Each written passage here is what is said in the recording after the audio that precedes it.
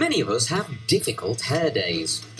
But for some, it's not just how they've slept on their hair the night before or the use of some dodgy conditioner. It's part of their very DNA. That's certainly the case with this young lady, 5-year-old Holly Wright from Northallerton in Yorkshire.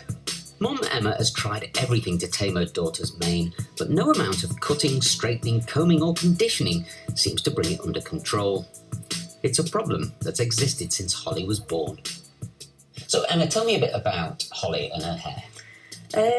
When she was born, she had this mass of jet black hair.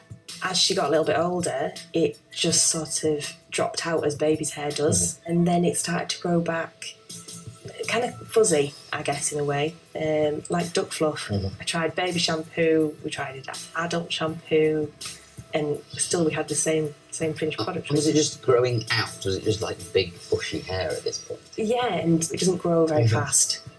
She very rarely needs a haircut, so it just sort of grew out on end, like a little scarecrow, really. Not that it bothers Holly much. And what does it say on your T-shirt there? I noticed it says something. Quick hair, don't care. Nice. For years, and after quite a bit of internet research, Emma has suspected that Holly might have something called Uncombable hair syndrome, which affects how the strands of hair grow out of the scalp. But she's never had an official diagnosis.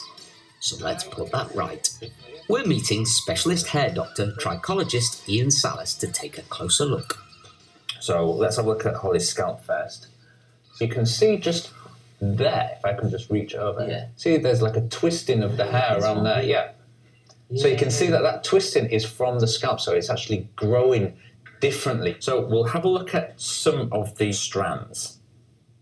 See, they have that spangly appearance. Because essentially they're straight, but they do have that kind of like... crinkled appearance. Yeah, it's like a buckling of the hair shaft. So it is a 90% diagnosis that Holly has.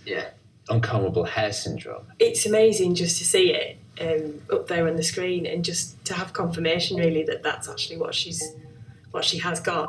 Well, that's a relief. So let's find out more about this very unusual condition. So Iain, what is uncombable hair syndrome?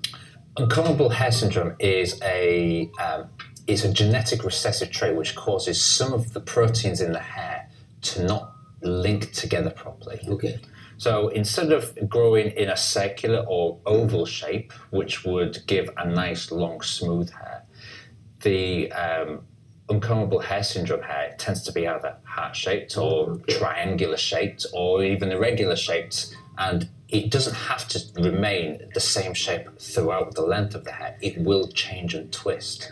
So the texture can be different from roots right through to the end. Absolutely. How rare is it? It is quite rare. It is maybe 1 in 1,000, 1 in 5,000. Very, very rare.